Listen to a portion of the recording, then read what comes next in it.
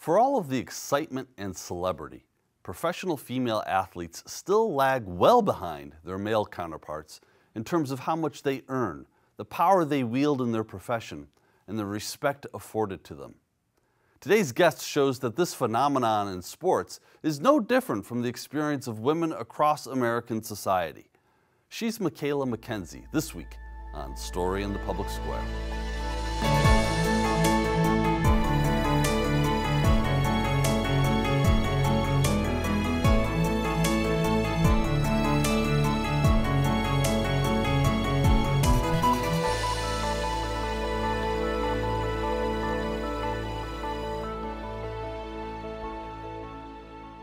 Hello and welcome to Story in the Public Square, where storytelling meets public affairs. I'm Jim Ludis from the Pell Center at Salve Regina University. And I'm G. Wayne Miller, also with Salve's Pell Center. Our guest this week is Macaela MacKenzie, an accomplished journalist and former senior editor at Glamour. She's also the author of Money, Power, Respect: How Women in Sports Are Shaping the Future of Feminism. She joins us today from Connecticut. Macaela, it's great to be with you today. Great to be with you both. Thanks for having me. So I mentioned to you that this book, I finished this book and I was fired up in a way that my wife was frankly a little bit concerned about. But the book is really tremendous. It is really a tour of the power of sport, but also the challenges to women in sport that we're going to talk about at length. But let's start with sport itself. What is the power of sports in American public life today? Yeah, that's a great question. And it's really, at the heart of the book. As I started reporting on women's sports at Glamour, one thing that really started to become apparent to me was that sports aren't just a way to kind of reflect our cultural attitudes. They actually actively help to shape them. So it's this literal arena where we get to see, women achieve, and we get to see these incredible performances. And we also get this very sort of transparent look at how women are paid and valued, which we don't necessarily get a window into other industries. I think sports aren't just, sort of this way to easily talk about the pay gap and the investment gap and the motherhood penalty and all these things that are playing out in other industries. They're actually a way that we can work to change them more broadly. And so I guess from there, what was the actual genesis of the book? Yeah, so I'd started covering the U.S. women's national soccer team on their road to the World Cup in 2019. And at the time, they were in the midst of this very public lawsuit with their employer over equal pay. And it was really struck me how much this had captivated a nation. So, people who didn't otherwise know anything about soccer, didn't even really care about sports, were engaged in this fight in a way that I think was really singular and speaks to the power of women athletes to mobilize. So the more I started reporting on the history of this fight in women's soccer, I started looking at the fight for equality more broadly within the sports landscape. And it just, became undeniable that this was a way that we could really kind of move the needle. So the book is a tour of the role women play in sports, obviously, and also in the economy and in society in general. But it's also more than that. Why is sports such a good lens to bring us into those broader cultural and social issues of gender and equality and fairness and social justice and much, much more? Why does that work so well in this book? And tell us about these issues too. Yeah. Well, I think the first thing to highlight there is really the platform that athletes have. So obviously an athlete in any sport is going to have a bigger megaphone than, somebody working in HR or somebody working, at a grocery store or Starbucks. So I think we're really able to kind of get into these issues in a much more public way when we engage with athletes. And they also provide us a lot of transparency into these issues. So, obviously there's a pay gap playing out at every company in basically the world, but certainly in the US. But we don't get to see that data. We don't get to talk about it in such a big way. Whereas when we look at sports, we have a lot of publicly available numbers. We can look at the prize money for the Women's World Cup versus the Men's World Cup and actually measure what that gap looks like and start getting into the issues behind it, like investment. So when you were reporting this book, did you find women and men in sports who were not willing to discuss some of the issues? I mean, obviously you found many who were, but were there some who were reticent?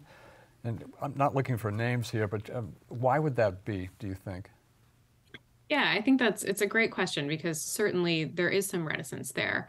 I think anytime we're talking about money, it can be a touchy subject. And specifically for these athletes, women in these positions, I mean, you're talking about sponsorship deals. Like, most of these women are, thinking about how they're going to get their next paycheck. It's certainly, we're not seeing huge sponsorship contracts like we see in men's sports. So it does become critically important. Are they going to be able to re-sign with their sponsor next year? Are they going to be able to keep competing, or are they going to have to, retire and get a job, doing something that the rest of us are doing? So there's certainly some reluctance to talk about that. I think that's why it's so remarkable and should be lauded when these athletes do go public. Thinking of Alicia Montano and Allyson Felix and Kara Goucher, who really led this conversation about sponsorship or in the motherhood penalty when they spoke out against their sponsors. Around childbearing and what that looks like from the perspective of women's value. So I want to talk, or have you talk about inequity, and we're going to get into that in more detail later on. Both of my daughters played high school sports, and they liked it. It was important for all kinds of reasons, for teamwork and challenges and accepting defeat and welcoming victory as well. But the sports they played, and one of my daughters played actually at the college level too, were always in the shadow of the boys' sports and the men's sports. And I'm guessing that's where these inequities begin, at that level, and even before high school, with youth soccer leagues and whatnot. Talk about that. Mm-hmm. Yeah, so that's such a great point because sports really are this incredibly important opportunity for, fostering leadership qualities in us as adults. There's a vast body of research that shows that both the personal and professional benefits of sports participation as kids. And we see girls drop out of sports at a much faster rate than boys. That is due to a complex ecosystem of factors that is very much at play in the professional world as well. So obviously the investment is an issue. Boys teams and men's teams are funded at much greater rates than girls and women's teams. There's a lot of, cultural support and encouragement for boys and men to stay in sports, whereas girls are sort of actively told, you're not going to be as good at this. There's no future for you here. And so they're encouraged to drop out. And also just a lack of resources and support. So, when we think about girls going through puberty, we think about, later down the line when women start thinking about their childbearing years, there's not support for women to stay in sports in the same way that there is for men. So yeah, I think, you're absolutely right. Those issues are happening, in youth sports, in college sports, and then you're seeing them really magnified at the professional level. Mikaela, you marshal a remarkable body of research in this book. And there are stats that I would be underlining and making notes in the margins because they were so mind-numbing to me. One that really struck me, and this is a quote. So for every dollar Steph Curry brought home, the Seattle Storm's star power forward Breanna Stewart earned less than half a cent. How do we explain that level of inequity? Yeah, so there's two important things to understand about pay in professional sports. So one, we're talking about actual contracts, salaries from teams and leagues, and then we're talking about sponsorship dollars. And in both arenas, we're seeing a huge, huge pay disparity. So, for example, when we talk about the NBA and the WNBA, player salaries, there's a massive gulf between the two. Men are signing these multi-million-dollar, multi-year contracts where the supermax salary in the WNBA is around $200,000. So there's actually there's a couple of teams where the mascot for the NBA team, the brother team to, the WNBA team in that city makes more than the highest paid WNBA player, which is just wild. And, this, I think, the players in the WNBA in particular have done an excellent job of really shining a light on why that is. And it goes back to investment. The WNBA as a league, for example, is very galvanized to close the pay gap. Commissioner Kathy Engelbert has been very vocal about that. She's worked incredibly hard to get more sponsorship coming into the league, more dollars flowing into the league, but the money has to be there in order for it to get to the players. So one of the, there are critics though who would contend that, well, look, men's sports is just different. It's more popular, more people watch it, and that's why their star athletes make more money. Is there any truth to that? Yeah, there is. And I think it's important to point that out.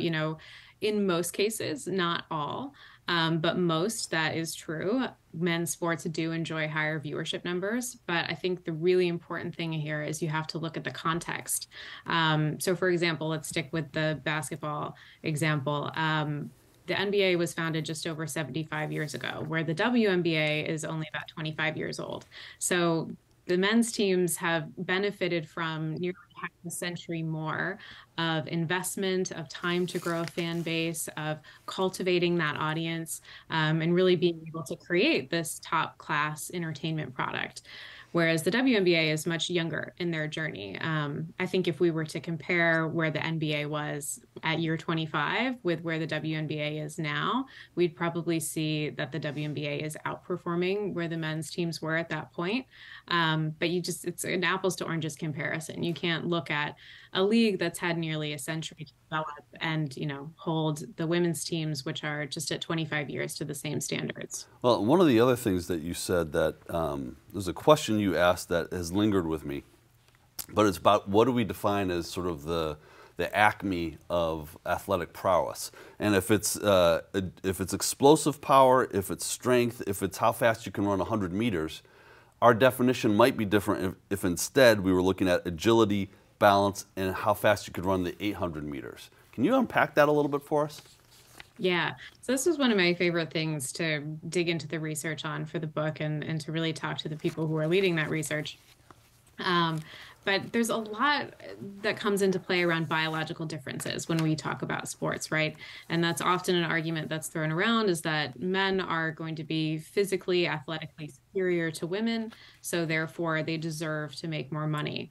That's just not true. And I think so much of it depends on what our cultural definitions of what athletic superiority looks like. For example, we could be saying that the absolute best in class athleticism is the ability to do a backflip on a balance beam, in which case, Simone Biles should be making more money than any other athlete in the world, right? So a lot of that is just rooted in what our cultural definitions of athletic superiority look like. But even within the same sports, if we look at running, for example, there are plenty of, examples of areas in which men and women going head to head, it doesn't necessarily play out the way that you think it would. There's this example I use in the book that was one of my favorite things that I uncovered while reporting, which is Usain Bolt talking about how if he were to run it, I think it was the 200 meters, he would absolutely lose to most professional women. That's just not his race. It's not his distance. It's not what he excels at.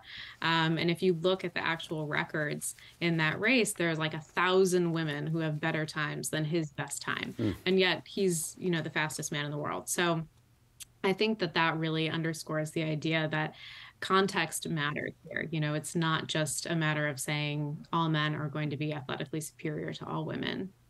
So how do you respond to those who contend that banning trans women from competing in women's sports is about fairness, is a matter of fairness? And this has been a very controversial and consistent topic of conversation. I've certainly heard it on talk radio and read about it. And how do you respond to that?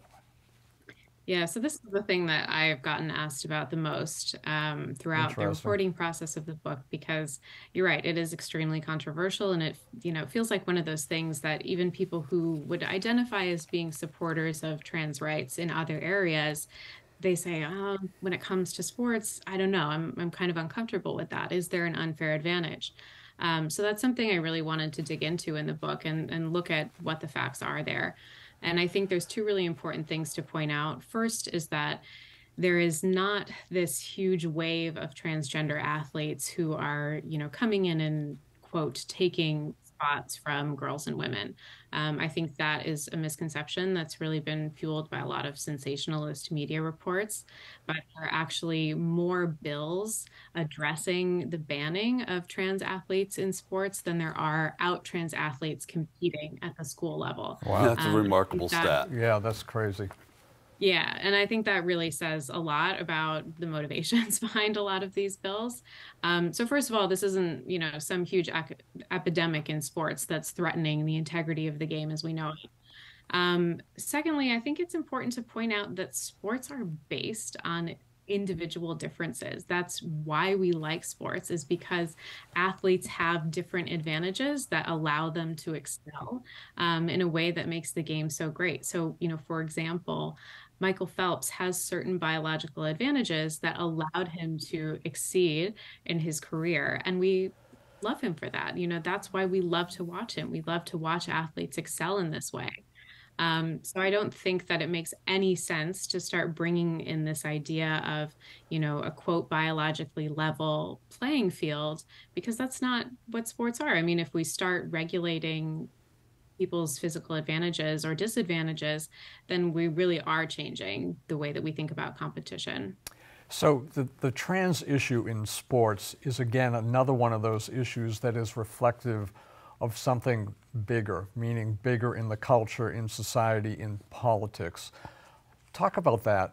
Why has this become such a lightning rod for people outside of the world of sports? Mm-hmm. Yeah, I mean, I think it really comes down to people feeling uncomfortable with what's different. I talk about white feminism in the book and looking at how that has played out in society and what it looks like in sports, because I think sports are really this excellent example of intersectional feminism. But, one of the things that I thought was so fascinating was when we look back now at the right to vote, for example, white women led that charge by actively suppressing the right of Black women to vote. Now, 100 years later, we look back and say that was wrong to define women as white women when it comes to their right to participate in a certain space. I think 100 years from now, we're going to be looking back and saying it's wrong to try and define women as only cis women having a right to participate in a certain space. But I think, sports just really has become this wedge issue in this larger idea of who gets to define themselves as a woman. Mikaela, I think your book does a wonderful job too of sort of documenting the experiences of various women who actually changed the way we think about women in sports and women in society. Top of the list maybe is Billie Jean King. The U.S. women's national team is another dynamic there. Are there things that those change makers had in common that sort of appeared to you as you were researching and writing the book? Yeah, absolutely. I mean, I think the number one thing that they have in common is understanding that their fight is about more than them and is about more than sports. So Billie Jean King has been such an incredible pioneer in this space, and I felt so fortunate to get to be able to speak to her for the book. But she has always been just absolutely crystal clear that fighting for equity in women's sports is about fighting for equity for women. So she understood from the very beginning that this was going to have an impact on culture. So one of my favorite stories that I share in the book is, her preparation for the Battle of the Sexes in 1970 with Bobby Riggs, which was this, over-the-top spectacle of, who was really the weaker sex. They really kind of hammed it up. They played off of a lot of gender stereotypes at the time, and the match attracted 90 million viewers globally. And she was extremely aware that she had this huge audience in which she was either going to be able to, confirm stereotypes about women or upend them entirely, which she obviously did in beating Bobby Riggs. And she's shared that, there hasn't been a day that's gone by in her life since then that she hasn't been asked about that match. And women haven't shared with her, how it inspired them to ask for raises, how it inspired them to really ask for more. Fathers sharing how it impacted their view of their daughters. So I think that, what these women have in common is that they know that their fight is bigger than them and that the world is really watching. Yeah, that emerged to me too from your reporting, and particularly the way when I think about some of the things that the WNBA has done, the players have done to really make even their contracts about something bigger than themselves. Can you speak a little bit about that? Yeah, so I think the women of the WNBA are really just absolutely the gold standard when it comes to collective action. So they understand the power of their union. They know that they are stronger standing together, and they operate extremely efficiently as a group. So, for example, one of the things that they were able to achieve in their latest collective bargaining agreement was paid parental leave, which obviously is not something that we've been able to achieve nationally.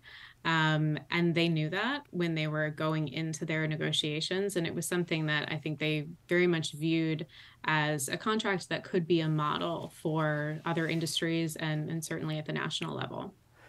So inequality in sports is again reflected in the greater culture in terms of pay. And with some rare exceptions, men in many positions, most positions, earn way more than women for doing exactly the same thing. And that's from, from blue collar work to corporate work and everything in between. Talk about that, because I think, again, that's another power of your book, bringing that to light and exploring that. Yeah, so I think this is one of the most important points of the book, and really, I think speaks to the power of sports. So pay discrimination has been illegal in the United States since 1963, and yet it still happens. There's around a 20% pay gap in any given industry. Across most of the world, pay discrimination has been illegal for decades, but we still see it happening every single day. What that tells me is that we need broader culture change. It's not just that we need legislation to close the pay gap, but it's that we need to actually really actively challenge the assumptions about women's worth and the worth of other marginalized groups in order to see lasting progress. Mikaela, we've got about 4 minutes left here, and I think that the topic I want to go to next could have been the entire episode. But we always do this, by the way. You write about sort of the double-edged sword of female sexuality in the world of sports as well. We don't have time to do entire justice to it, but I'm curious if you can explain sort of the double-edged nature of that. Particularly in the context of feminism and the fact that we're in 2023 and you can still be penalized as a woman athlete if you refuse to wear a bikini for competition. Yeah, so you're right, there's a lot happening there. I think, at the top level, we think about sponsorship and the way that women athletes are presented. So there's the impulse to sexualize. Sex sells being an adage that has been true in advertising for a long time. That's a very complicated space for women. Mary Jo Kane has done a lot of research on the way that women athletes are presented and the way that they would like to present themselves. And most women athletes would like to present themselves as sports competitors, but they understand that bringing more attention to the sport often comes with a certain amount of sexualization, which I feel like can be really complicated. And the problem is there's just a double standard that exists for men and women. So, for example, David Beckham can be in an underwear ad, shirtless and showing off his body and be praised for that. And even, often thought of as a better athlete for that when we, really get into it and dissect what his body looks like and people having conversations about that, as opposed to when a woman athlete appears in, Sports Illustrated swimsuit issue or the ESPN body issue, for example. And she's essentially shamed for that and taken less seriously because of it. So I think that's one really important thing to think about in terms of how we cover that in the media. And then as you bring up with what women wear in competition, there's a lot of really mixed messages and signals around that. So certain sports teams are penalized for wearing uniforms that offer more coverage, basically nodding to the fact that networks want to put athletes on TV who are showing less.